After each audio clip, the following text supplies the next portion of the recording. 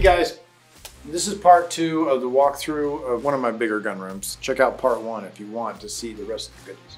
First one we're going to start with is a wannabe H&K. It's a replica 22 with a replica suppressor on it.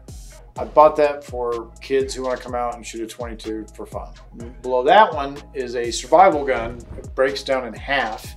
Shoots a 410 and I believe a 22. We played around with one of those before and it shot pretty decent. Then right down here is my dad's 22 that he had when he was a kid.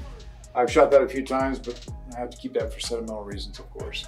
Up at the very top is an MP40 German, but it's de-wadded, so you can't shoot it. But the one below that is a replica of that in 9mm. This one I don't remember. I can't even remember the caliber. It came across my radar to buy, so I bought it. Shot it maybe a few times, that's about it. This is a Banshee chambered in 5.7. It's got a fun trigger in it. It is SBR'd. This is I think it was made by Andro. They're out of Florida. It's a flamethrower in 5.56. That's SBR'd. Most of these guns are all SBR'd, like I said before in the earlier video. This one's a Banshee, I believe, AR-10, 10mm, which I'm a big fan of 10mm. Below that, it's 9mm, made by Andro, I believe. This is another one. It's in 5.56. Kind of a fun gun to shoot. It's one of my wife's guns, I think, I believe. This one's a takedown 9mm. Played around with that for a little bit. It's kind of a pain in the ass, but it's still fun to shoot. Above that's Tommy gun. Like you see in the movies, the 45 drum's kind of a pain in the ass to put on. The drum for the Tommy is kind of difficult to put on. That's why it's never gonna come off. Below that is an Uzi in 9mm, of course. Below that, PS90 in 5.7. This is an IWI in 7.62 by 39. I know it was in the movie Heat. You guys corrected me on that last time. Thank you. I have an SBR of that in the other room at 308. This is an F1 in 5.56. I'm not sure why I don't have it on the other wall, but it is where it is. This one, 300 Blackout. This one's a SIG. Great gun. It's one of my favorites, actually. This one's another one. I think it is LWRC.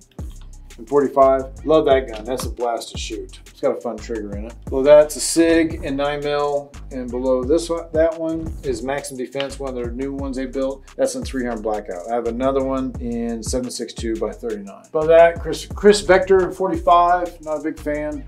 There's another takedown gun, 9mm for hunting, and then you get into the Kel-Tec, which uses PS90 mags, but 5.7, 9mm Scorpion, and a 9mm Copperhead, and then a very heavy 22 IWI. Now, you guys will notice there's room for more guns, which will definitely happen. In the first video I did on this gun room, we did have these revolvers. I still have not learned much about them, and I will get to that. Sorry guys, it's been a little busy, but these were bought out of a collection of a gentleman who needed some money, so I jumped on it. You got some from the Performance Center, Smith & Wesson. You know, these come with comps. Great gun, fabulous gun. I've shot them a few times in the range. I've not shot them out at the ranch yet. H&K's in there. Then I have another one that was designed with Jerry Michlik in mind. Have not shot it yet. We need to get him out here and show me how to shoot it. You got here a long Smith & Wesson. I was told it's called a silhouette gun because of the sights up front. Have not tried that yet, but I'm anxious to do that. And to the right, some more Smith & Wessons. One of them is I guess, security for back in the day during the Boeing days. Pretty nice looking gun. Not shot that. I haven't shot any of these except those performance package guns. And then we get on to, this is, if Chad wants to show it, a John Wick 4 safe. Open up the top of the door. There's no guns in it right now, and that's where all the goodies from John Wick 4 are laid out. For those who haven't seen the channel, these are the Cabots. Now I get one of these a month. At the beginning of the year, I'll get a statement showing what the guns are going to cost total for that year. And the wife and I talk about it. If we want to keep doing it, of course she's going to keep doing it. And we're serial number 7 out of 25 now, because this is 2025. And these guns, guys, they're very expensive, but to me, they're well worth the price. I'll enjoy them forever. And in here, you have the John Wick safe. Now, this has been in quite a few videos. It took 8 guys to bring it in a Bobcat. A lot of work. It has marble in it. It has the chair in it, which rolls out with, you know, the knives from the movie, you know, the crest he had, the real gold coins, and of course the bloody pencil. You got all Terran Tactical. You got your M4, you got the 2 shotguns, of course both of them made by Benelli and all souped up by Terran. And you got the PS90, then you got the 2 John Wick Combat Masters, both of them Terran of course, Glocks. Then you have the Terran AR platform, then you got the Mini Combat Master and Glock. Then you got the Scorpion, This one I was concerned about because it was white, but I guess if you pause the movie in the vault room at some point, there is a white Banshee in there, 10 millimeter. Then below that, you got your 308.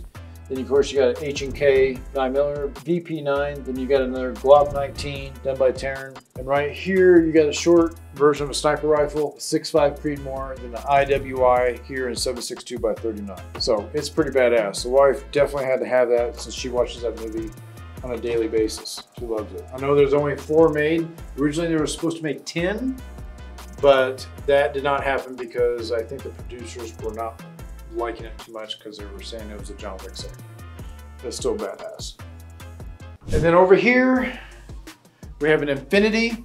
I had to buy it just because of the serial number in it. It says Baller 45 shit is what I think it says. And then below that is you got Damascus with mammoth grips. Then you have your Nighthawk. This is I think it's an Agent 2 with a turbo lower done. I think the turbo is a 3 or 4 year waiting list to get anything done by turbo. And the bottom 2 are all commemorative. Nothing too crazy special, but kind of cool at the same time. One's a 22 and one's a 45, 1911. And then up here is the Cheetah, done by Beretta. It's pretty cool. Nice case, 380. It's actually a nice little gun to shoot. Not too bad at all. And then you get the flamethrower guys. You got 1, 2, 3, 4 flamethrowers. Everybody, you know, I usually use those to melt snow with because it gets really bad out here in North Dakota. But I hope you guys enjoyed the video. You guys take care, hit like and subscribe. And if you got any questions, hit the comments below. Take care.